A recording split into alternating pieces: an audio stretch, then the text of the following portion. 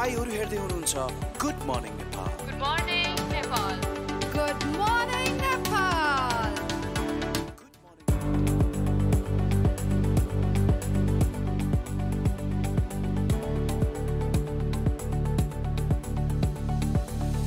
Good morning Nepal. Good morning नेपालमा हरेक बिहानी जय हजुरहरूलाई हामी हरेक दिन स्वागत गर्छौँ। म हजुरहरूकै होस्ट प्रिया सिग्देल। बिहानीलाई जहिले विशेष बनाउनलाई हामी आइतबारदेखि शुक्रबार बिहानी 8 देखि 9 बजेसम्म कान्तिपुर टेलिभिजन मार्फत हजुरहरूसँग जोडिने गर्छौँ र विश्वभर कतै हुनुहुन्छ हामीलाई साथ दिन चाहनुहुन्छ भने kantipurtv.com लगइन गरेर पनि हामीलाई साथ दिन सक्नुहुन्छ। आजको मितिको कुरा गरौँ। आज कार्तिक 13 गते रहेको छ, अक्टोबर 29, 2024 ट्युजडे मंगलबारको दिन रहेको छ र कार्तिक कृष्ण द्वादशीको दिन आजको यो तिथि रहेको छ। आजको यो तिथि निकै पनि विशेष छ किनकि आजबाट नेपालीहरूको हिन्दूहरूको महान चाड तिहारको सुरुवात आगमन भएको छ धनतेरस सँगसँगै। आज सम्पूर्ण हाम्रो दर्शकहरूलाई धनतेरसको धेरै धेरै शुभकामना हामी दिन चाहन्छौँ। हामीले तिहारको जहिले पनि सुरुवातको कुरा गर्दाखेरि तिहारको लक्ष्मी पूजाको 2 दिन अगाडिदेखि धनतेरसको पूजा हुने गर्छ। धनतेरस भनिसकेपछि हामीले धनत्रयोदशी भनिन्छ, जसलाई चाहिँ दीपावलीको 2 दिन अघि मनाइन्छ। यस दिन भक्तजनहरूले धनको देवता कुबेर र आयुर्वेद र स्वास्थ्यकी देवता भगवान धन्वन्तरी र लक्ष्मी पूजाको आज पूजा गरेर चाहिँ धनतेरस मनाइन्छ। बिहान 11-1 बजेसम्म द्वादशी र त्यसपछि त्रयोदशीको तिथि लाग्यो भएकोले आजदेखि नै तिहार सुरु पनि भइसकेको छ। र धनतेरसको दिन आज चाँदीको कुनै पनि नयाँ सामान जस्तै कुच्चोदेखि ल्याएर चाँदीको सिक्कादेखि ल्याएर सुनको सिक्काहरू त्यस्तो छ भने आजको दिन किन्नलाई पनि एकदमै शुभ दिन पनि मानिन्छ। यदि धनतेरस हजुरहरूले आज मनाउँदै हुनुहुन्छ भनेपछि यही शुभ आरम्भ 11-1 बजिसकेपछिको आजको यो त्रयोदशी सुरु भइसकेपछि हजुरहरूले आज धनतेरस मनाउन सक्नुहुन्छ। धेरै जसो धनतेरसको पूजा बेलुकी साँझको समयमा पनि हुने गर्छ र यही नयाँ सिक्काहरूको स्वागत गरेर किनेर आजको दिनलाई एकदमै शुभ पनि मानिन्छ। किनबेल पनि बिस्तारै अब लक्ष्मी पूजाको आजबाट सुरु हुन्छ र बिस्तारै घरहरू पनि झकमक्क बिस्तारै उज्यालो हुँदै जान्छ। र यही उज्यालोको क्रममा कुरा गरिराख्ने हो भने आज धनतेरस सुरु भए सँगसँगै हाम्रो आज अर्को पनि खबर आइसकेको छ, जहाँ नेपाल पञ्चाङ्ग निर्णायक विकास समितिले यस वर्षको भाइटिकाको पनि समयको साहित पनि तोकिदिएर सार्वजनिक गरिसक्नु भएको छ। यसपालि नेपाल पञ्चाङ्ग निर्णायक विकास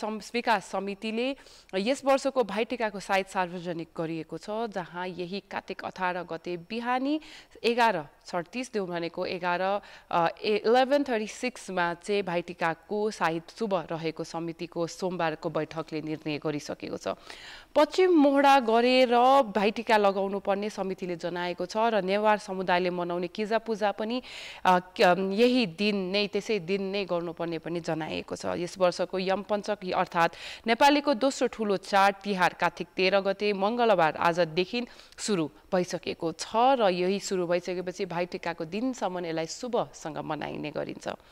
आजको दिन धनतेरस पनि हामीले भनिसक्यौँ। आजको दिन धनतेरस पनि शुभसँग मनाइने गरिन्छ र 14 गते भोलि बुधबारदेखि काग तिहार पनि बुधबार नै मनाउनु पर्ने समितिले जनाएको छ। त्यस्तै गरेर हामीले कुरा गरिराख्दाखेरि आयुर्वेदको प्रवर्तक धन्वन्तरी जयन्ती पनि बुधबार पनि मनाइने गरिन्छ र कुकुर तिहार, नरक चतुर्दशी,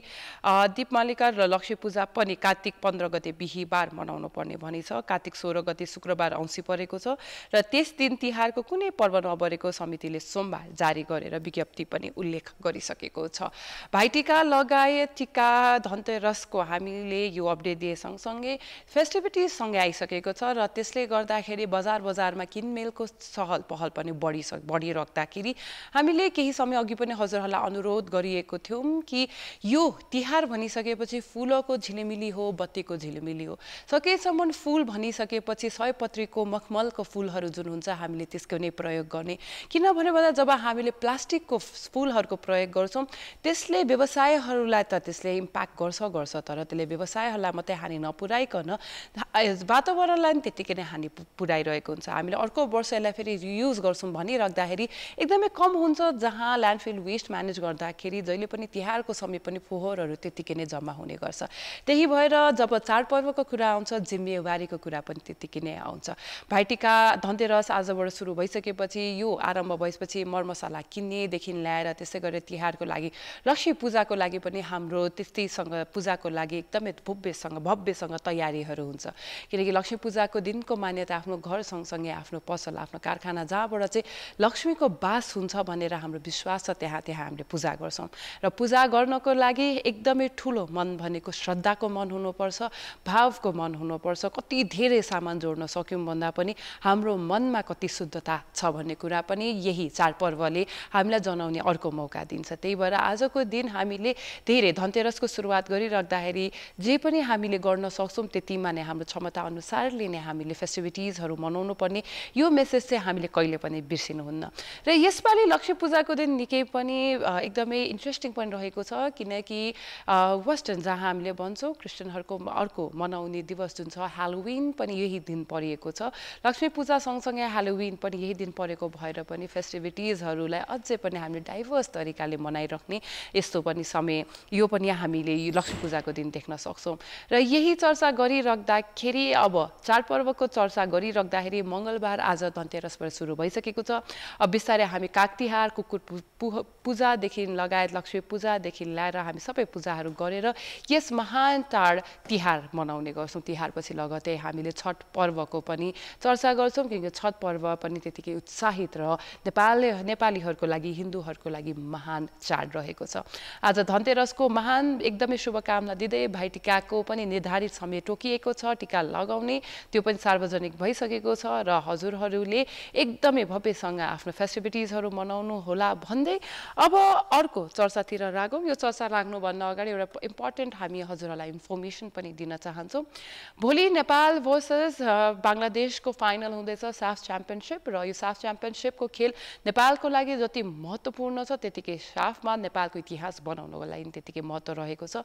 दर्शकहरूको भिडको कुरा गरिराख्दाखेरि जुन दशरथ रङ्गशाला स्टेडियम छ त्यहाँ चाहिने भन्दा क्षमता भन्दा पनि बेसी टिकट बिक्री गरिएको गुनासो गर्दै एन्फाले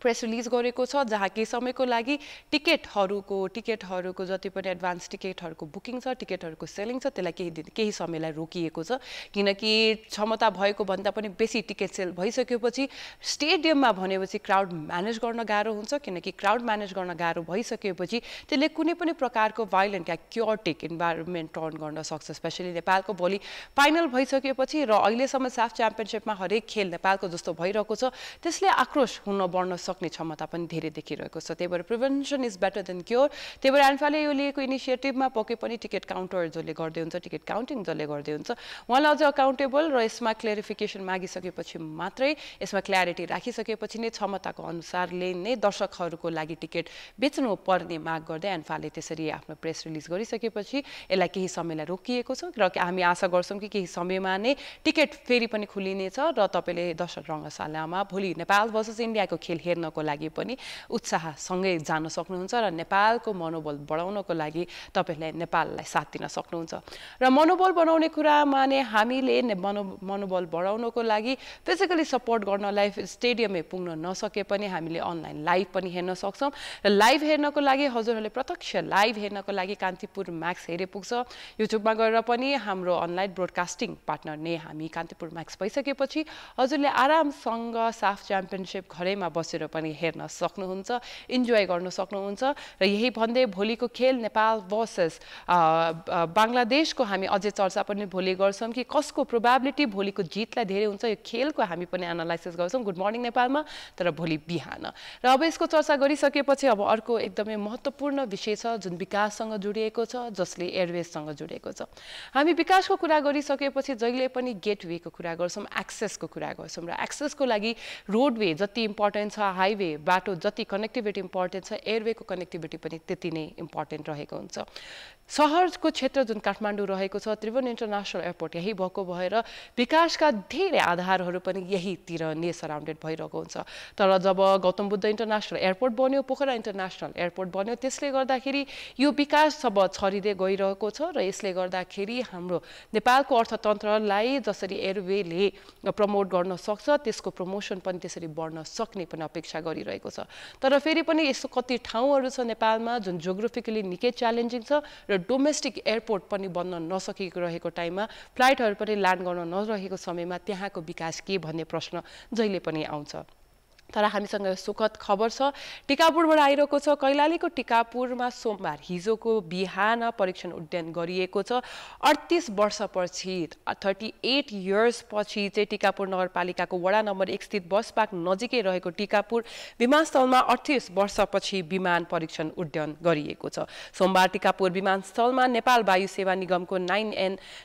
एम्ब्रियो र तारा एयरको चाहिँ 9N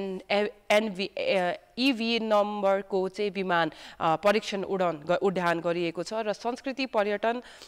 नागरिक उड्डयन राज्य मन्त्री अरुण कुमार चौधरीले तिहार लगतै नियमित विमान सञ्चालन गराउनु पनि बताउनु भएको छ उनको अनुसार नियमित विमान सञ्चालन सुदूरपश्चिम प्रदेशको पहाडी जिल्लाहरूमा गरिनेछ स्वर्गीय गृह मन्त्री खड्का बहादुर सिंहले विक्रम सम्वत 2041 सालमा विमानस्थल सञ्चालनमा ल्याउनु भएको थियो तर 3 वर्ष समय नियमित सञ्चालन आएको विमानस्थल विक्रम सम्वत 2052 पछिको सुरु भइसँगै नै नियमित विमान सेवा पनि रोकिएको थियो उहाँको मृत्युपछि निधनपछि यो नियमित सेवा पनि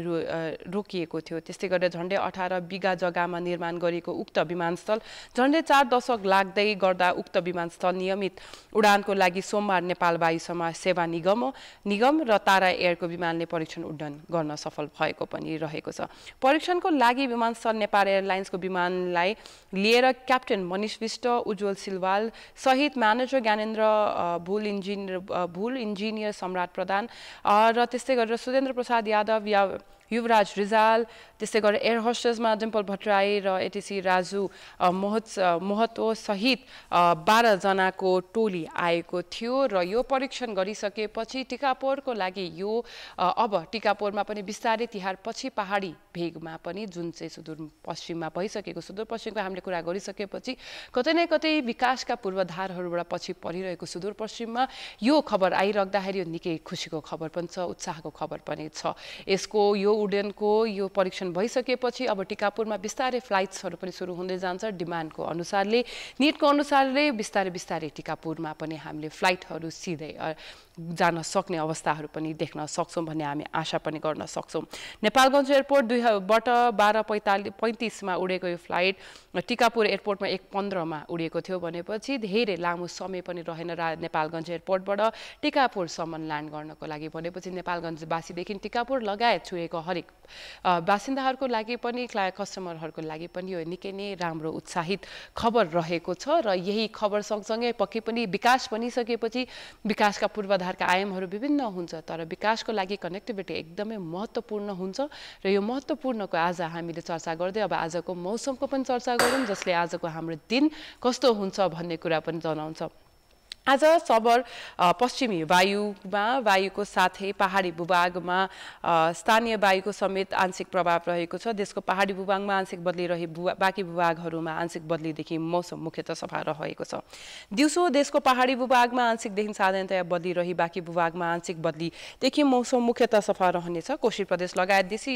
देशको पहाडी भूभागको 1-2 स्थानमा मेघगर्जन चट्याक सहित हल्कादेखि मध्यम वर्षाको सम्भावना रहिरहेको छ बिस्तारै तिहार सुरु भए सँगसँगै चिसो रहेको छ बिहानी बेलुकी पनि दिउँसो पनि अलिकति चिसो रहेको छ तर चिसो रहे सँगसँगै हल्का केही ठाउँमा अझै पनि वर्षा देखिएको छ सम्भावना देखेको छ हिमाली भेगमा भने त्यस्तै नै हिमपात पनि भइरहेको बिस्तारै हिमपात पनि सुरु हुन लागेको हामीले अवस्था देखिरहेको छौं सिजन भनेको अहिले ट्राभलको हो हलिडेको हो त्यही भएर यो मौसमको अपडेटको हिसाबले नै आफ्नो गन्तव्यतिर लाग्नु होला हरेक अवस्था के छ बाटोको अवस्था के छ, फ्लाइट स्टेटसको अवस्था के छ बुझेर नै निस्किनु होला र सँगसँगै दिन जे जस्तो भए पनि हामीले यसलाई राम्रो बनाउनको लागि हाम्रो विचार राम्रो बनाउने हो, विचार शुद्ध राख्नको लागि हरेक जीवनमा भएको हरेक दुःखहरूलाई पनि हामीले कसरी चाहिँ गुड मर्निङ भन्छौँ, जे भए पनि सबै ठिक हुन्छ भन्ने विश्वास आफूलाई दिनुपर्ने हुन्छ।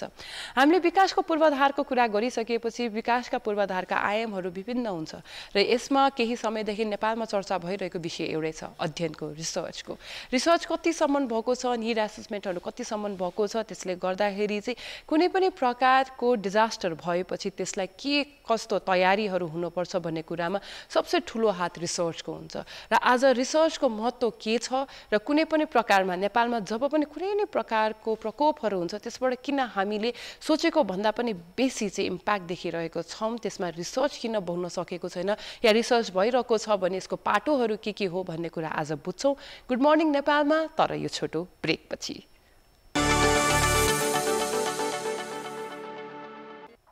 ब्रेकपछि फेरि स्वागत छ गुड मर्निङ नेपालमा। हामी जहिले पनि जब देशमा प्राकृतिक प्रकोप कुनै पनि प्रकारको हुन्छ त्यसमा भएको क्षतिहरूको चर्चा देशमा एकदमै विवादित भएर पनि गइरहेको हुन्छ। त्यहाँ जहिले पनि चर्चा एउटै कुराको हुन्छ, देशको पूर्वाधारहरूको आयामहरू केमा कसरी काम भएको थियो, किनकि क्षतिको कुरा गर्दाखेरि जति पूर्वाधारहरूको कुरा गरिए पनि अध्ययनको कुरा गरिराख्दाखेरि पनि क्षति हामीले रोक्न सकिरहेको हुँदैनौँ। त्यसमा कमी कमजोरीका आयामहरू एकदमै धेरै भइराख्दाखेरि आज बुझ्न एकदमै महत्त्वपूर्ण कुरा जुन सुरुवात पनि हो भन्छौँ हामीहरू, रिसर्चको कुरा गर्छौँ, अध्ययनको कुरा गर्छौँ। अध्ययन किनसम्म कतिसम्म महत्त्वपूर्ण हुन्छ नेपाल जस्तो देशको लागि जुन प्राकृतिक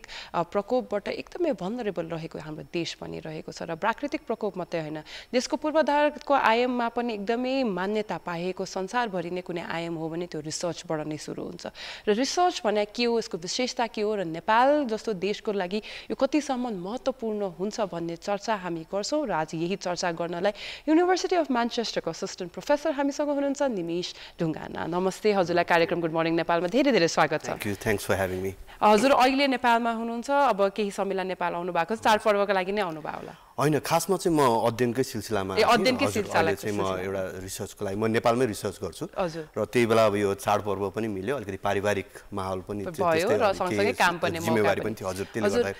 मैले सुरुमा कुरा गरिहालेँ, रिसर्चको कुरा एकदम धेरै हुन्छ निमेश। हामी जहिले पनि देशमा कुनै पनि प्राकृतिक प्रकोपको कुरा आउँछौँ, डिजास्टर हुन साथै नेपालको अध्ययनै पुगेन भन्ने कुरा एकदमै आम तरिकाले पनि सामाजिक सञ्जालमा पनि यसको बारेमा चर्चा भइरहेको सुन्छौँ। तर यो रिसर्च भनिसकेपछि के हो र देशमा कुनै पनि प्रकारको प्रकोप भयो भने रिसर्च भन्ने कुरा चाहिँ कतिसम्म महत्त्वपूर्ण हो, बडै सुरु गरौँ न। हजुर, अब रिसर्चको चाहिँ अब सबै खाले विषयवस्तुमा रिसर्चको ठुलो भूमिका हुन्छ होइन, तर अब विपद जस्तो विषयमा, डिजास्टर जस्तो विषयमा त यसको अझ पनि बढी महत्त्वपूर्ण भूमिका हुन्छ, किनभने अब यो मानवको चाहिँ नि विकास, मानव क्षति, जनधनको क्षतिसँग लिङ्क भएको विषय भयो होइन। अब ह्युमन लस, ह्युमन सफरिङसँग लिङ्क भएको विषय भएर हामीले कस्तो किसिमको अध्ययन गर्ने, कस्तो किसिमको रिसर्चहरू, कस्तो किसिमको डेटाहरू डेभलप गर्ने र त्यसको आधारमा कस्तो किसिमको नीति निर्माण गर्ने, पोलिसिजहरू डेभलप गर्ने भन्ने भएर यो विपदको लागि चाहिँ रिसर्च अत्यन्त महत्त्वपूर्ण विषय हो होइन। त्यसकारण अब नेपालमा हामी त्यो विषयमा आउँछौँ होला अहिले। त नेपालमा रिसर्च नभएको चाहिँ होइन, डिजास्टरको थुप्रै खाले रिसर्चहरू भइरहेको छ, तर त्यसलाई रिसर्चको जुन अपटेक छ नि, जुन चाहिँ अब सम्बन्धित निकायहरू, गभर्मेन्टले जुन रिसर्चको फाइन्डिङ्सहरूलाई त्यसलाई लिएर त्यसलाई चाहिँ एभिडेन्स बेस्ड पोलिसी भन्छौँ होइन, त्यसो रिसर्चको आधारमा बनाउनु पर्ने पोलिसिजहरू छ, त्यसमा चाहिँ अलिकति धेरै कमी म देखिरहेको छु। सायद त्यसबारे हामी त्यसमा चर्चा पनि गर्छौँ, तर त्योभन्दा अगाडि चाहिँ हजुर आफै पनि प्रोफेसर हुनुहुन्छ, रिसर्चर पनि हुनुहुन्छ, हजुर डिजास्टर रिसर्चमा अझै हजुरको एक्सपर्टिज पनि धेरै भएको भएर चाहिँ यो डिजास्टर रिसर्चर हुन किन रोज्नु भयो? किनकि कहिलेकाहीँ चाहिँ के हुन्छ, रिसर्चर भइसकेपछि एउटा सजिलै काम चुज गरौँ, सजिलै टपिक्सहरू चुज गरौँ, सजिलै आयामहरूमा जाउँ, त्यसले गर्दा आफूलाई पनि सहज हुन्छ। तर डिजास्टर रिसर्चमा जसले गर्दाखेरि जसको भल्नरेबिलिटी समय सँगसँगै हेर्ने भने कति बढिसकेको छ, त्यसमा हजुरले चाहिँ डिजास्टर रिसर्चरै बन्छु भन्ने सोच चाहिँ किन आयो, कसरी मोटिभेटेड हुनुभयो? I'm glad you asked that question है। मलाई एकदमै त्यो मसँग एकदम personally connected to that question र मैले यसको बारेमा लेखेको पनि छु। खासमा म चाहिँ आफूलाई अलिकति एक्सिडेन्टल डिजास्टर रिसर्चर भन्नु रुचाउँछु। आकस्मिक रूपमा म चाहिँ यो विपदको विषयमा, किनभने त्यो 72 सालको जुन भूकम्प भएको थियो त्यति बेला चाहिँ म ठ्याक्कै बेलायतमा मैले पिएचडी स्टार्ट गरेको थिएँ 2-3 महिना मात्रै भएको थियो त्योभन्दा अगाडि मेरो विपदमा खासै त्यस्तो मैले अनुसन्धान गरेको होइन म चाहिँ more of a development researcher हो र हेल्थ सेक्टरहरुमा मैले काम गर्थेँ र त्यति बेला चाहिँ म ठ्याक्कै पीएचडी स्टार्ट गरेको बेलामा 3 महिना मात्रै भएको थियो भूकम्प गयो हैन वैशाखमा भूकम्प गइसकेपछि अब म त बेलायतमा थिएँ अब त्यसपछि अब त्यति बेलाको त्यो जुन एउटा चाहिँ उकुसमुकुस हुन्छ नि यहाँ आउने अवस्था त थिएन तर एज अ रिसर्चर मैले गर्ने भनेको अब भनौं न राहत र अब चाहिँ त्यसमा प्रत्यक्ष रूपमा म संलग्न नभए पनि अब मैले के गर्न सक्छु त कस्तो किसिमको योगदान गर्न सक्छु भन्ने पनि भयो मलाई चाहिँ एउटा चाहिँ नि अब हुन्छ नि एक किसिमको उत्प्रेरणा जस्तो त्यति बेला आयो मलाई तर त्यतिले मात्रै पुगेन अनि मैले अब मेरो सुपरभाइजरहरुसँग कुरा गर्दाखेरि व्हाई नट तिमी यसमा काम गर न भन्ने उनीहरु एकदम दे वर भेरी सपोर्टिभ तर अब एज अ रिसर्चर तपाईलाई थाहा नै छ त्यो खाली एउटा पर्सनल मोटिभेसन मात्रै भएर त हुँदैन हैन त्यसमा त तपाईले अब क्वेशन हुनुपर्छ रिसर्चको क्वेशन टपिक के हो त्यो डेभलप गर्नु पर्यो तर इन्ट्रेस्टिङली के भयो भने त्यति बेला तपाईलाई याद होला भूकम्पको बेलामा चाहिँ इट इज कुनै पनि डिजास्टर भइसक्यो कुनै पनि चाहिँ विपद आइसक्यो इट गेट्स भेरी पोलिटिसाइज हैन त्यो नराम्रो कुरा हैन डिजास्टरको पोलिटिक्स पनि लिंक छ हैन जस्तै त्यति बेला चाहिँ अब भूकम्पको बेलामा चाहिँ it is also a time when कम्युनिटिजहरुले चाहिँ आफ्नो जनसहभागिता बढ्ने हैन जवाफदेहिता सरकारबाट जवाफदेहिता खोज्ने हैन कसको दोषारोपण हुने त्यो अनेक किसिमको चाहिँ नि पोलिटिकल त्यो प्रोसेसहरु हामी देख्छौं डिजास्टर कुनै पनि डिजास्टर चाहिँ अहिले यो फ्लड पछि पनि हामीले देखाएको थियो र त्यो चाहिँ मेरो लागि एकदमै interesting as a someone who is studies politics who studies इन्स्टिट्युशन्स हैन स्टडीज डेमोक्रेटिक पोलिटिक्स डेभलपमेन्टमा चाहिँ मलाई त्यो एकदमै इन्ट्रेस्टिङ क्वेशन जस्तो लाग्यो किन भइराछ हैन यो अहिले विपदको बेलामा त राहत को कुरा गर्नुपर्ने हैन रिलिफको कुरा गर्नुपर्ने तर यसमा चाहिँ मान्छेहरु किन जनसहभागिता खोजिराछन् सरकारलाई किन जवाफदेही बनाउन खोजिराछन् भनेर मैले चाहिँ यो सिटिजन सेन्ट्रिक गभर्नेन्सको आइडियाबाट हैन जनताको स्तरमा चाहिँ गभर्नेन्सलाई कसरी पुर्याउने डिजास्टर गभर्नेन्स कसरी पुर्याउने भनेर मैले त्यसरी चाहिँ एउटा चाहिँ मेरो रिसर्च ट्रेजेक्टरीलाई अलिकति शिफ्ट गरेर अनि त्यसरी म हजुरलाई मैले डिजास्टर रिसर्च सोच्दा हजुरले मलाई यसो धेरै कुरा उत्तरको भित्र पनि धेरै प्रश्नहरु दिनु भएको र म अलिकति अझै क्युरियस भएर हजुरलाई सोध्न चाहे एउटा हजुरले 2015 को भुइँचालो पछि नेपाल एउटा कसरी अध्ययनतिर जाने कुरामा नि आयो त्यसमा म जानु भन्दा अगाडि हजुरले एकदम इन्ट्रेस्टिङ कुरा जोड्नु भयो पोलिटिक्स हामीले चाहिँ कसरी चाहिँ हाम्रो हरेक कुरामा चाहिँ पक्कै तपाईले भनेको चाहिँ हामी नेपालको हरेक पूर्वाधारको जति पनि आयामहरु हुन्छ हरेक चीजमा राजनीतिको कुनै पनि यस्तो ठाउँ छैन होला जहाँ राजनीति छैन भनेर पोलिटिक्स जताततै भइरहेको कारणले गर्दाखेरि यसले एउटा स्टेबिलिटी ल्याउनुको सट्टा पनि अझै अनस्टेबल गरिरहेको हुन्छ त्यही भएर कुनै पनि प्रकोप या कुनै पनि हामीले कुनै पनि डिजास्टर भइसकेपछि हामी त्यसमा अल्झिरहेको हुन्छौं तुरुन्तै एउटा सल्युसनतिर जान पनि नसकेको अवस्था पनि छ हजुरले भनिसकेपछि डेमोक्रेटिक पोलिटिक्स इन डिजास्टर भन्नुभयो यो भने के हो अलिकति त्यसको बारेमा पनि हामीलाई भनिदिनुस् न एब्सोल्युटली त्यो अब त्यसमा अलिकति यो एकदमै इम्पोर्टेन्ट विषय हो स्पेशली अब यो अब जलवायु परिवर्तन क्लाइमेट चेन्जको कन्टेक्स्टमा धेरै नै डिजास्टरहरु पनि देखिरहेका छौं हामी इन्टेन्सिटी त्यही तर डेमोक्रेटिक लेन्स लगाएर हामीले डिजास्टर बुझ्ने चाहिँ हामीले नेपालमा पनि कति निकै कम छ कि डेमोक्रेटिक पोलिटिक्सलाई हामीले डिजास्टरसँग विकाससँग कसरी लिंक गर्ने भन्ने र त्यसलाई चाहिँ सजिलो उसमा बुझ्नु पर्दाखेरि चाहिँ पोलिटिक्स हुन्छ डिजास्टर भइसक्यो डिजास्टर अगाडि पनि पोलिटिक्स हुन्छ डिजास्टर पछि पनि पोलिटिसाइज हुन्छ डिजास्टर सो त्यो पोलिटिक्स आफैमा नराम्रो कुरा होइन हैन there could be good politics bad पोलिटिक्सको कुरा हुन्छ हैन अब गुड पोलिटिक्स मैले देखेको गुड पोलिटिक्स जुन चाहिँ डिजास्टर चाहिँ यस्तो एउटा अत्यन्त जनधनको क्षति हुने त्यो हैन अब मान्छे सफर गर्ने त्यो it's a state of suffering त्यो आफ्नो ठाउँमा छ त्यो नराम्रो पक्ष त्यो तर एउटा चाहिँ कस्तो भने डिजास्टरलाई चाहिँ हामी विन्डो अफ अपर्च्युनिटीको रूपमा पनि हेर्नुपर्छ किनभने त्यसले सामाजिक परिवर्तन हैन राजनीतिक परिवर्तन को लागि पनि एउटा ढोका खोल्छ के त्यसले कस्तो किसिमको अब हामी अगाडि पुनर्निर्माण कस्तो गर्ने समाजलाई कुन गतिमा बढाउने अब आउने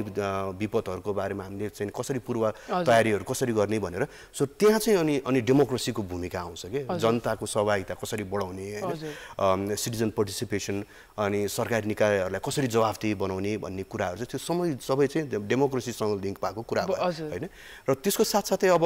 हामीले चाहिँ डेमोक्रेसीले कसरी सेफगार्ड डिजास्टरको विरुद्धमा चाहिँ डेमोक्रेसीले कसरी सेफगार्डिङ रोल पनि खेल्छ भन्ने पनि एउटा ठूलो विषय हो त्यो चाहिँ अब हाम्रो जुन लोकतान्त्रिक संस्थाहरु छन् जस्तै पार्लियामेन्टै होला हैन अब अरु जुडिशियरी होला गभर्नमेन्टै हो तिनीहरु कतिको एक्टिभ छन् के त्यहाँ कस्तो किसिमको डिजास्टर बारे छलफल कस्तो हुन्छ कस्तो किसिमको डिसिजन्सहरु बन्छ हैन भल्नरेबल कम्युनिटिजहरुलाई कसरी इन्क्लुड गरेछ त्यो डिसिजन मेकिङ प्रोसेसमा त्यो सबै डेमोक्रेसीसँग लिङ्क भएको कुरा हो कि अफन हामी चाहिँ कस्तो भने डेमोक्रेसी भनेको चाहिँ आवधिक निर्वाचन चुनाव गर्यो सक्यो अब गयो अब चाहिँ नि संसदमा गयो बोल्यो अरू किसिमको तर त्यो मात्रै होइन नि त डेमोक्रेसी भनेको त डेमोक्रेसी भनेको त जनसहभागिता कसरी बढाउने होइन कम्युनिटी पार्टिसिपेसन हुन्छ सिटिजन पार्टिसिपेसन हुन्छ अकाउन्टेबिलिटी यो मोरओभर हजुरले भनिरहेको कुरा जति मैले बुझिरहेको छु यो एक तरिकाको स्किल पनि हो यो एउटा ठुलो स्किलको पनि कुरा गर्नु भएको छ जसको बारेमा चाहिँ हामीले चुनेका जति पनि हाम्रो सांसदहरूको लगायतका जति पनि रिप्रेजेन्टेटिभ्सहरू हुन्छ उहाँले पनि त्यत्तिकै बुझ्नुपर्ने कुरा हो जस्तो पनि लागेर आउँछ डेमोक्रेटिक पोलिटिक्स इन डिजास्टर्स भनेर एकदमै हजुरले भन्नु अब हजुर त एउटा रिसर्चर हुन्छ हजुरको त स्किल पनि यही फिल्डमा भयो हजुरको निकै वर्षको तपाईँले लगभग निकै वर्ष यसमा बिताइसक्नु भएकोले त्यो लेन्सबाट हजुरले हेर्न सक्नुहुन्छ तर यही लेन्सबाट यही स्किल चाहिँ हामीले चाहिँ आम निर्वाचित हाम्रो सांसदहरूलाई या मान्छेहरूलाई पनि अवेर गर्नको लागि चाहिँ कसरी गर्न सक्छौँ किनकि यो जसरी एउटा रिसर्चरले जुन लेन्सबाट हेरिरहेको हुन्छ त्यसबाट सबैजनाले हेर्नै पर्छ भन्ने छ कि छैन एकदम होइन त्यो एकदम आवश्यक कुरा हो होइन जस्तै अब अहिले कस्तो लोकतन्त्रको डेमोक्रेसीको लेन्स लगाएर तपाईँले हेर्नुहुन्छ भने होइन हाम्रो सांसदहरू हाम्रो जिम्मेवार निकायमा पुग्नुभएका होइन पावर होल्डर्सहरू जुन छ नि जस्तै डिजास्टर भइसकेपछि तपाईँको राहत पुर्याउनु पर्यो होइन जन्मको क्षति त्यसलाई न्यूनीकरण गर्नुपर्ने त्यो त उहाँहरूको प्राइम रेस्पोन्सिबिलिटी हो होइन त्यो प्राथमिकतामा पर्छ तर त्यति मात्रै भएर पुग्दैन कि जस्तै डिजास्टर भइसकेपछि चाहिँ they also have the obligation to explain होइन कम्युनिटीलाई चाहिँ जनतालाई चाहिँ किसिमको आश्वस्त बनाउन सक्नुपर्छ कि पहिला त तपाईँ किन भयो यो डिजास्टर अस्ति मात्रै हाम्रो फ्लडिङ भयो होइन त्यो फ्लडिङको जिम्मेवारी कसले लिने होइन त्यो स्थानीय निकायले लिने हो कि अब अहिले त हाम्रो 3 तहको गभर्नमेन्ट छ होइन त्यो ब्लेम गेम हुन्छ कि नेपालमा चाहिँ तर एडमिसन अफ रेस्पोन्सिबिलिटी पनि हुनु पर्यो त्यो भनेको त्यो पनि हाम्रो पोलिटिसियन्सहरूमा एकदमै कम छ कि हामी त्यो खालि ब्लेम गर्ने स्केप गर्ने मात्रै भयो र त्यो तपाईँले स्किल भन्नुभयो होइन हाम्रो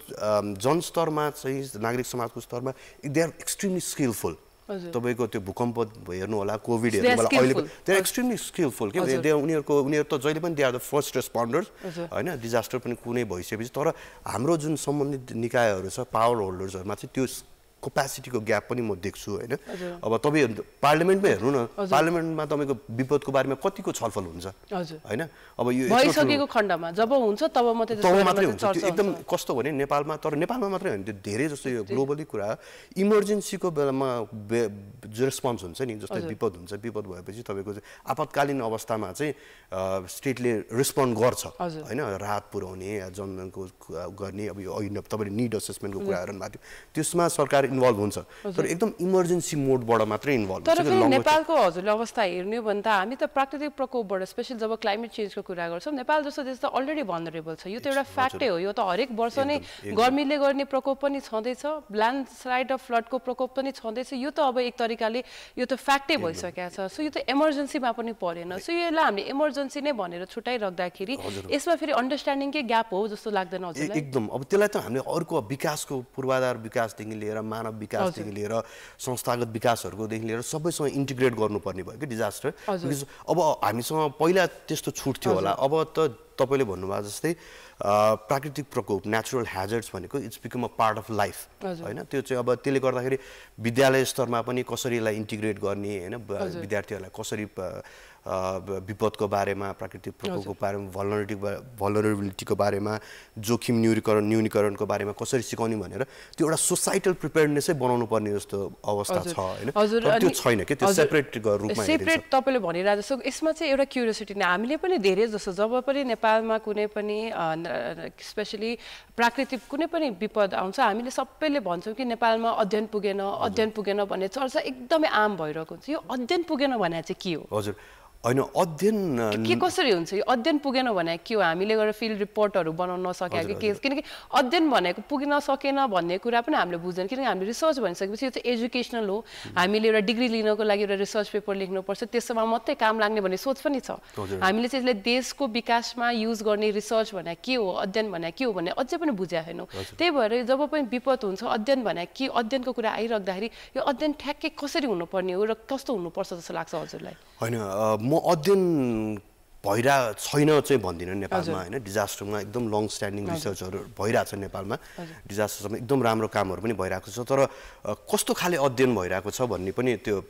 माने राख्छ होइन जस्तो एज अ म चाहिँ अब म अलिकति सामाजिक र मानव विज्ञानको हिसाबले सोसियोलोजिकल एन्थ्रोपोलोजिकल अप्रोच पोलिटिकल साइन्सको अप्रोचबाट डिजास्टरहरूलाई हेर्छु होइन त्यस्तो खालको रिसर्चहरू चाहिँ अलिक कमै भइरहेको हो नेपालमा अध्ययनहरू भइरहेको छ जुनको एकदम ठुलो आवश्यकता छ जस्तो मलाई लाग्छ होइन जस्तो तर अब डिजास्टरको धेरै रिसर्चहरू चाहिँ नेपालमा अलिकति इन्जिनियरिङ टेक्निकल फिल्ड फिजिकल जियोग्राफीहरू त्यस्तोबाट भइरहेछ कि र अर्को चाहिँ अब नेपालमा कस्तो भने म अर्को एउटा अध्ययनमा अहिले इन्टरनेसनल कोलाबोरेसनमा पनि इन्भल्भ छु त्यही क्रममा पनि आएको हो अहिले त्यसमा चाहिँ हामीले नेपाल कोलम्बिया र सर्बिया यो तीनटा चाहिँ पोस्ट कन्फ्लिक्ट पोस्ट डिजास्टर कन्ट्रिजहरूको एउटा कम्पेरिटिभ स्टडी गरेका छौँ कलिग्सहरूसँग इन्भल्भ भएर र त्यसमा चाहिँ हामीले के पायौँ भने अरू कन्ट्रिजहरूको कम्पेरिजनमा चाहिँ नेपालमा रिसर्चको तपाईँलाई पूर्वाधार भन्नु भने रिसर्चको लागि पनि त इन्फ्रास्ट्रक्चर त चाहिन्छ नि त होइन त्यो अब त्यो भनेको युनिभर्सिटी भयो युनिभर्सिटीमा फन्डिङ हुनु पऱ्यो रिसर्चको लागि होइन स्टुडेन्ट्सहरूको लागि फन्डिङहरूको फेलोसिपहरू हुनु पऱ्यो त्यो चाहिँ पटक्कै छैन होइन र नेपालमा अब अर्को एउटा पछि हामीले त्यो रिसर्चमा हेरिरहेको चाहिँ डेटा कलेक्ट नभएको होइन डेटाहरू चाहिँ थुप्रै कलेक्ट हुन्छ तर धेरै जसो डेटाहरू चाहिँ तपाईँको यो अब के अरे गैर सरकारी संस्थाहरू एनजिओजहरू होइन डोनर निकायहरूले उनीहरूले चाहिँ कम्युनिटीमा गएर डेटा कलेक्ट गर्ने तर त्यो चाहिँ एकदम तपाईँको कस्तो भने एउटा परियोजना केन्द्रित डेटा कलेक्सन हुन्छ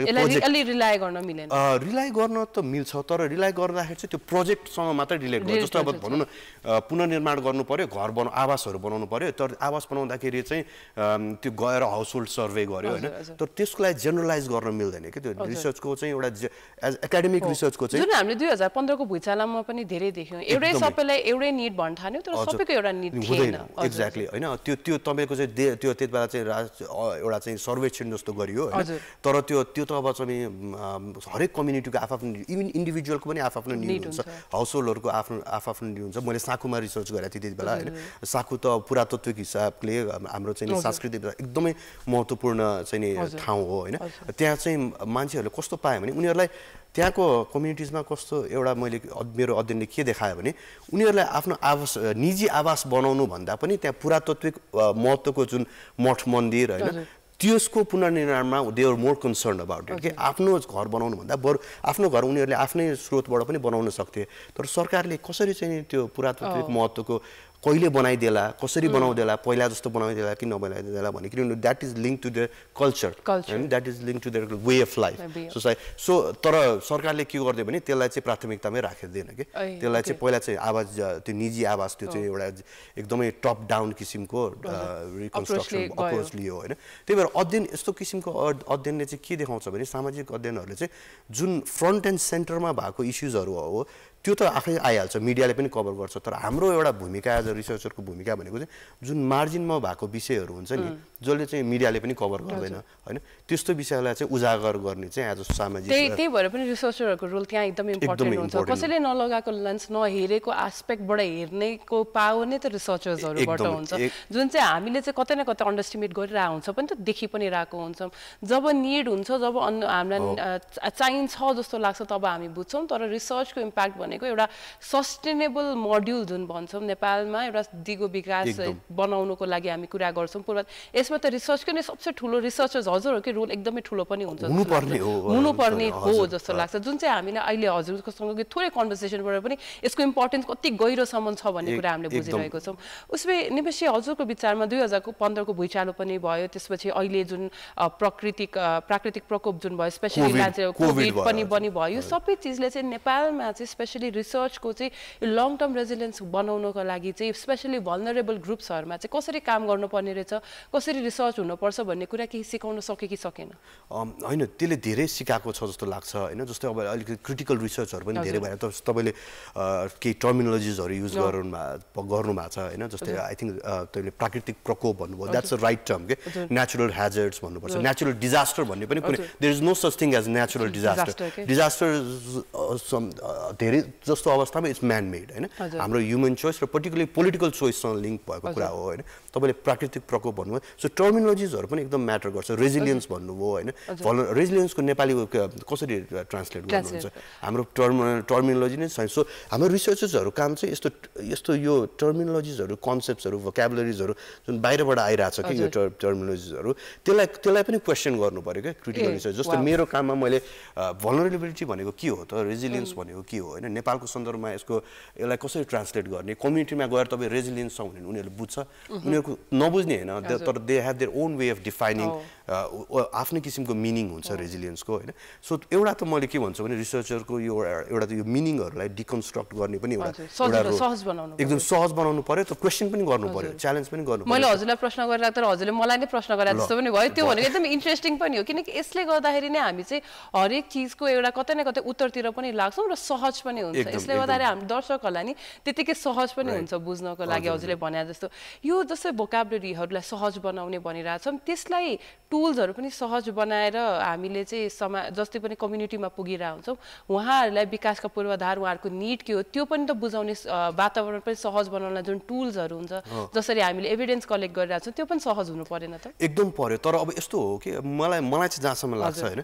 त्यो बुझाउनु पर्छ कम्युनिटीलाई भन्ने कुरालाई नै हामीले च्यालेन्ज गर्नुपर्छ जस्तो लाग्छ किनभने अफन डिजास्टरको पर्टिकुलर डिजास्टरको कन्टेक्स्टमा तपाईले जहाँ पनि हेर्नु होला कम्युनिटी जो प्रभावित हुन्छ नि उनीहरु नै फर्स्ट रेस्पोन्डर्स हुन्छ नि तपाईले भूकम्पमा पनि देख्नुभयो अहिले त यो फ्लडिङमा पनि देख्यो हैन त्यसपछि हाम्रो चाहिँ नि कोभिडको बेलामा पनि उनीहरु नै फर्स्ट रेस्पोन्डर्सको रूपमा काम गरेर हुन्छ because they know the community better हैन आफुलाई के परिरहेको छ भने सो मैले चाहिँ as a community led research बढी गर्छु म हैन समुदायमा केन्द्रित रिसर्चहरु गर्छु अलिकति क्वालिटेटिभ खालको रिसर्चहरु गर्दाखेरि चाहिँ के देखिन्छ भने उहाँहरु नै एक्सपर्ट हो के कम्युनिटी नै एक्सपर्ट हुन्छ त हामीले सिकाउनु पर्छ भन्ने नैलाई नै च्यालेन्ज गर्नु पर्यो तर हाम्रो काम भनेको त कम्युनिटीबाट सिकेर त्यो कसरी भइराको छ र त्यसलाई चाहिँ अलिकति पोलिसी ल्याङ्ग्वेजमा हैन साइन्टिफिक ल्याङ्ग्वेजमा वैज्ञानिक ढंगले कसरी बुझ्ने र हामीले सिकाउनु पर्ने बढी त अझ यो पोलिसी मेकर्सहरुलाई अझ अथोरिटिजहरुलाई सिकाउनु पर्ने जस्तो लाग्छ कि मैले त्यो ग्याप चाहिँ हामीले कसरी फिल गर्नु हो अब कुनै अवस्थामा चाहिँ कम्युनिटिजहरुले बड पनि अलिकति त्यो एउटा सर्टेन किसिमको बुझाइहरु ग्याप फरक हुन्छ हैन त्यो मिसम्याच हुन सक्छ तर एउटा किसिमले मैले देखेको मेरो अध्ययनले चाहिँ दे नो बेटर के so how do we know together कम्युनिटीसँग हामी कसरी चाहिँ अब हाम्रो अहिले चाहिँ नेपालमा धेरै प्राकृतिक प्रकोपहरुदेखि लिएर विपदमा पनि धेरै राम्रो एक्सपिरियन्स भइसक्यो अहिले मात्रै भएको होइन विपद त पहिल्यै थियो सो कम्युनिटिजको आफ्नै नलेज छ के इन्डिजिनियस नलेजेसहरु हुन्छ अहिले त्यो बाहिरतिर पनि त्यसको ठुलै रेकग्निसन भइराछ यो वेस्टर्न सेन्ट्रिक नलेजहरु रेजिलियन्स भल्नरेबिलिटी भन्दा बाहिर आएको कन्सेप्टहरु नि त हामीले आफ्नो इन्डिजिनियस कन्सेप्ट्सहरुलाई पनि कसरी डेभलप गर्ने कम्युनिटीले कसरी कोप गरिरहेछ डिजास्टरसँग उनीहरुले चाहिँ प्रकृतिसँगको उनीहरुको सम्बन्ध कस्तो छ भन्ने कुराहरुमा पनि हामीले अझ बढी अध्ययन गर्नुपर्छ जस्तो लाग्छ कि हजुर अनि यही अध्ययन गरेर नै हामीले जति पनि दिको विकासका कुरा गर्छौं कसरी चाहिँ शहर बनाउने कसरी गाउँ बनाउने कुराहरु आउँछन् त्यही मोड्युलहरुलाई नै हामीले सक्सेसफुली पनि लिएर जान सक्छौं पक्कै पनि हजुरले भनिरहेको कुराको चेन्ज भनेको आजको भोलि त पक्कै पनि पोसिबल छैन यसको सुरुवात हो तर रिसर्च गरिराख्दाखेरि यसमा अवेयरनेसको कुरा पनि जोडेर आयो यसमा स्किलको कुरा पनि जोडेर आयो यो एउटा रिसर्चरको रेस्पोन्सिबिलिटी मात्रै नभइकन यो रेस्पोन्सिबिलिटी हाम्रो जनप्रतिनिधिदेखि ल्याएर हामी आम जनताको पनि रहेछ जस्तो कुरा आयो हरेक आयामबाट बुझ्दाखेरि यो देशमा हुने हरेक विकासका पूर्वाधारहरू हामी सबैजनासँग नै जोडिएको छ र यसमा जोडिएको सबसे महत्त्वपूर्ण अंग हामीले आज कुरा गरेको छौं रिसर्चको बारेमा अध्ययनको बारेमा यसको बारेमा अझै चर्चा गर्न बाँकी नै छ तर यो छोटो ब्रेकपछि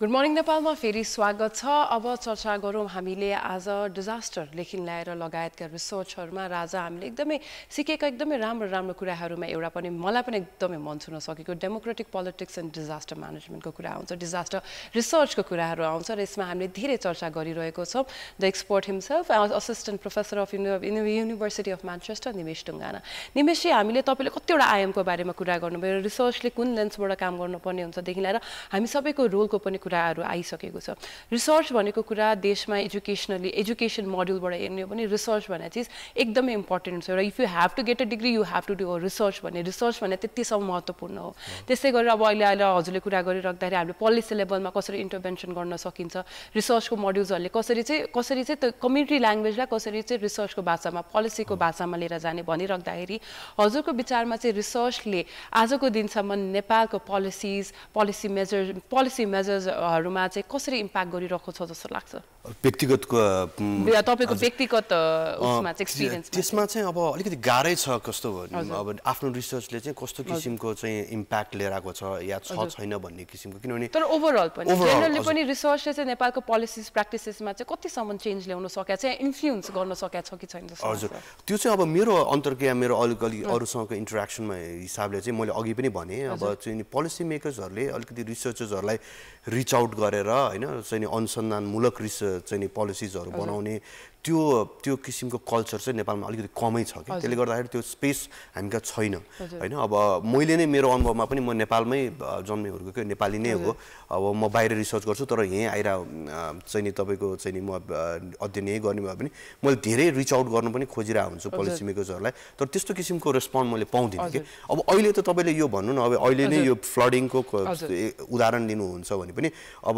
चाहिँ नि यत्रो ठुलो पुनर्निर्माण गर्नुपर्ने छ होइन अब त्यसपछि हामीले चाहिँ प्रधानमन्त्रीले भन्नु भएको छ कि यो क्लाइमेट चेन्जकोमा चाहिँ नेपाल चाहिँ एउटा लिडर हुनुपर्छ क्लाइमेट चेन्जको त्यो भनेको त हामीले देशमा बाहिर भएको पनि एक्सपर्टहरूलाई रिसर्चर्सहरूलाई चाहिँ कसरी चाहिँ उनीहरूको एक्सपर्टिजहरू हामीले ट्याप गर्नुपर्ने हो कि सरकारी निकाय पोलिसी मेकर्सहरूबाट चाहिँ त्यो हुनु तर त्यो चाहिँ मैले त्यस्तो पाइरहेको छैन कि त्यसले गर्दा अलिकति हाम्रो कामको इम्प्याक्ट देखाउने भनेको चाहिँ अलिक गाह्रै छ र पर्टिकुलरली अब सोसल साइन्सकोमा चाहिँ त्यो अझ बढी गाह्रो हुन्छ किनभने it takes a long time कि हाम्रो रिसर्चको पब्लिकेसन गर्यो पब्लिकेसनको फाइन्डिङ आउँछ र त्यो गरेर पोलिसी अपटेक गर्नलाई नै अलिकति कम्प्लिकेटेड प्रोसेस छ नेपाल सरकारले कुनै पनि प्रकारको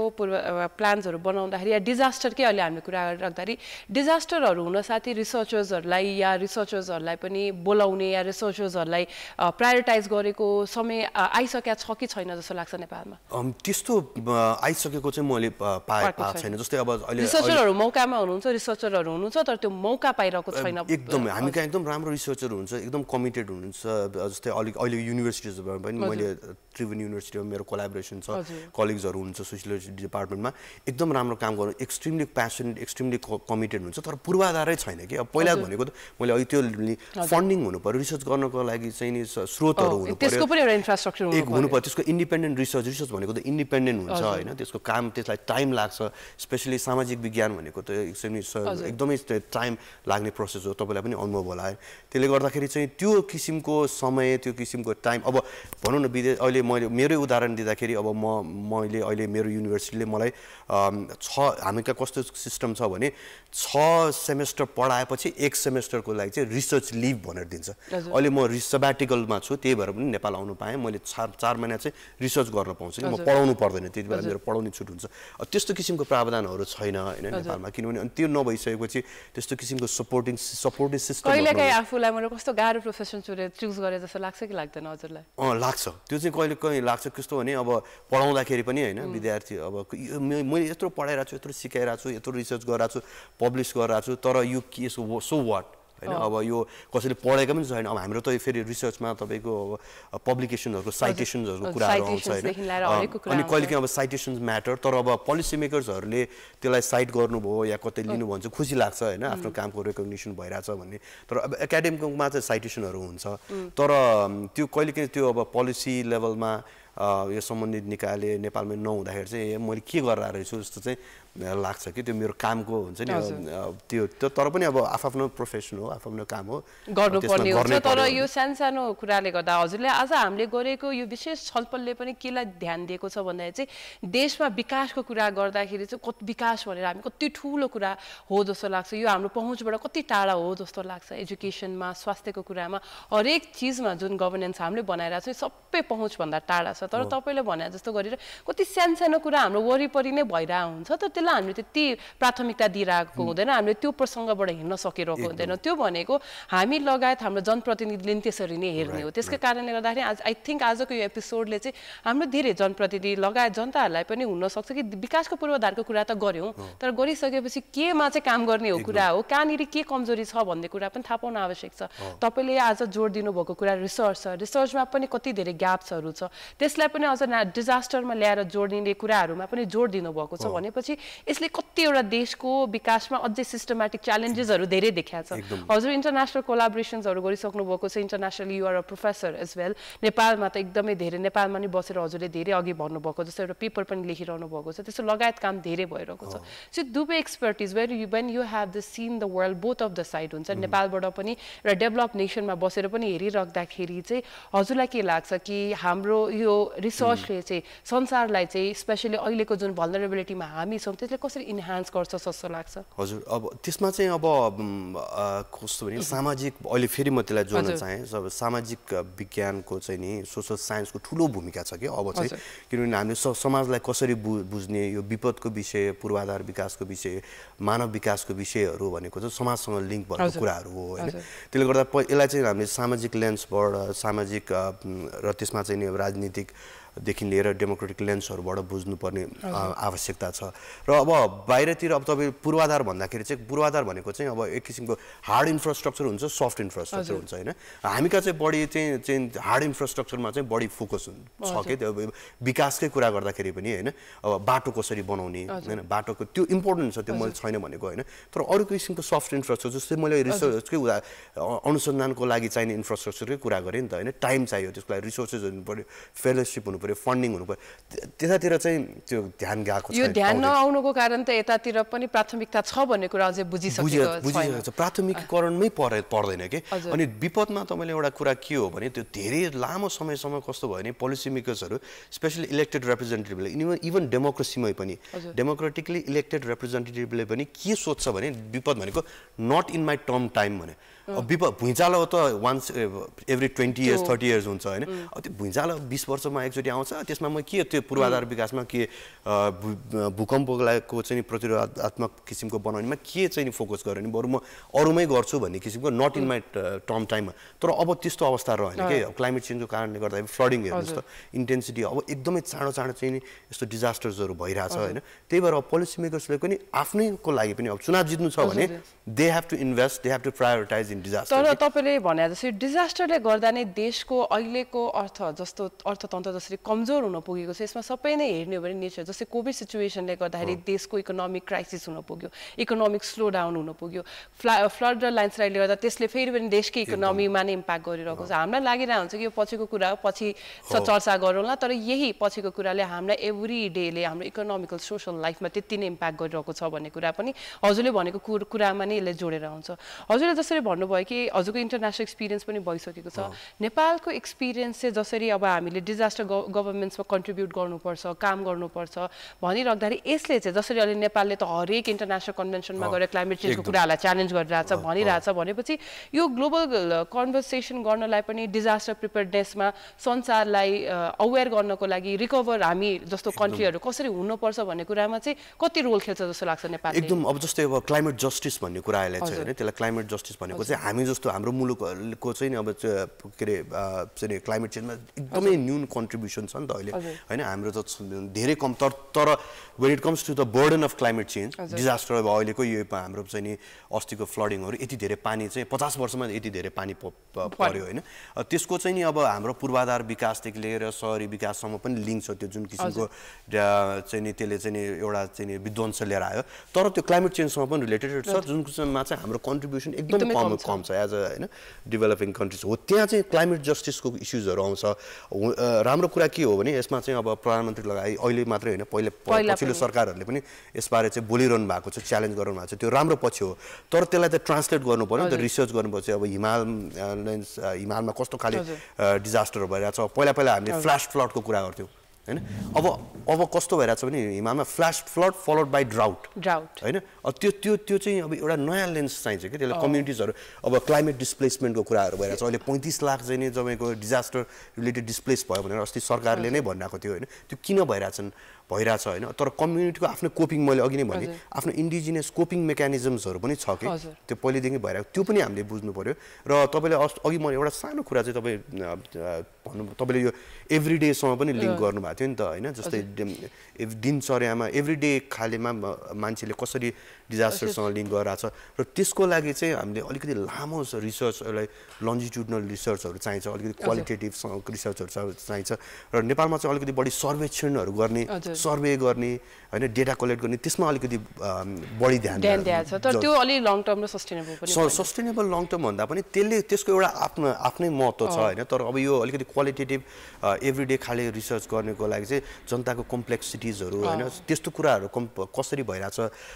जनताको सरकारसँगको चाहिँ अन्तर्क्रिया कस्तो छ इन्टरेक्सनहरू कसरी भइरहेछ भन्ने बुझ्नलाई चाहिँ त्यस्तो खाले रिसर्चहरू अलि बढी चाहिन्छ हामीलाई अलि त्यसको चाहिँ अब अभाव छ र यो धेरै एउटा ग्याप्सहरूमा नै हामीले काम गर्नुपर्ने हुन्छ र आज पक्कै नै हजुरले दिएको समयमा हामीले आफूलाई धेरैवटा कुरामा पनि एजुकेट गर्ने पायौँ र सँगसँगै यसमा काम गर्नुपर्ने आयामहरू धेरै नै देखिएको छ रिसर्चरको साइडबाट भन्दा पनि हाम्रो पोलिसी मेकरदेखि ल्याएर हरेक जनप्रतिनिधिदेखि ल्याएर जनताको पनि यहाँ काम धेरै नै देखिएको छ अब आज हामीलाई तपाईँले गुड मर्निङ नेपालमा एकदमै राम्रो समय दिनुभएको छ त्यसको लागि निकै धन्यवाद भन्दै अन्त्यमा हाम्रो जनतालाई आउने पुस्ताहरूको लागि चाहिँ डिजास्टर लगायत यसमा रिसर्च गर्नुपर्छ भनेर आउने पुस्ताहरूलाई चाहिँ के मेसेज दिन चाहनुहुन्छ हजुर अब मैले चाहिँ के भन्छु भने अहिले मैले पढाइरहेको पढाउने पनि अध्ययन पनि गर्ने भएर डिजास्टर आफैमा यो विपद चाहिँ अब मैले सुरुमा पनि भने अब यसले चाहिँ धेरै किसिमको जनधनको क्षति गर्छ त्यो राम्रो विषय त होइन तर पनि अब विपदलाई चाहिँ हामीले अलिकति विन्डो अफ अपर्च्युनिटीको रूपमा पनि लिनुपर्छ कि नयाँ पुस्तालाई चाहिँ म के भन्न चाहन्छु भने पहिला त हामी कहाँ डिजास्टरको लागि पढाउन किसिमको अब डिजास्टरलाई सामाजिक विज्ञानको हिसाबले पढाउने थुप्रै चाहिँ सम्भावनाहरू छ हैन त्यही भएर अब नयाँ हाम्रो विश्वविद्यालयहरूले चाहिँ त्यसलाई इन्ट्रोड्युस गरून् डिजास्टरको देशमा बाहिर बसेको हामी जस्तो एक्सपर्ट त नभनौँ हामी स्कलरहरूलाई चाहिँ ल्याउने एउटा हुनसक्छ र त्यसले गर्दाखेरि अब म चाहिँ आइएम क्वाइट होपफुल अब अहिलेकोले चाहिँ अब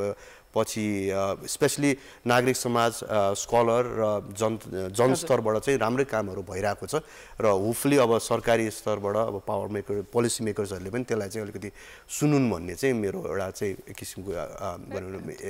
एक्सपेक्टेसन हो र हजुरको यही मेसेजसँगै आज हामीलाई समय दिनुभयो त्यसको लागि निकै धन्यवाद भन्दै तिहारको सुरुवात भएको छ त्यसको एकदम शुभकामना टिमलाई र यो अवसरको लागि धेरै धन्यवाद हजुर आज हामीले विपदमा डिजास्टरको कुरा गर्यौं र डिजास्टरको कुरा गरिसकेपछि यसमा रिसर्चको इम्पोर्टेन्स पनि कतिसम्म हुन्छ भन्ने कुरा गर्यौं assistant professor of university of Manchester निमेश ढुङ्गानाजीसँग अब यस्तै एकदम इन्ट्रेस्टिङ विषयहरूमा चर्चा गर्न बाँकी छ हामी यस्तै चर्चाहरू लिएर भोलि हजुरहरूसँग फेरि जोडि नै हाल्छौँ आज हामीलाई बिदा लिने समय भइसकेको छ हामी गुड मर्निङ नेपाल हेर्दै गर्नुहोला हामी अपडेट गर्दै गर्छौँ र कान्तिपुर टेलिभिजनसँग जोडिराख्नुहोला धन्यवाद नमस्ते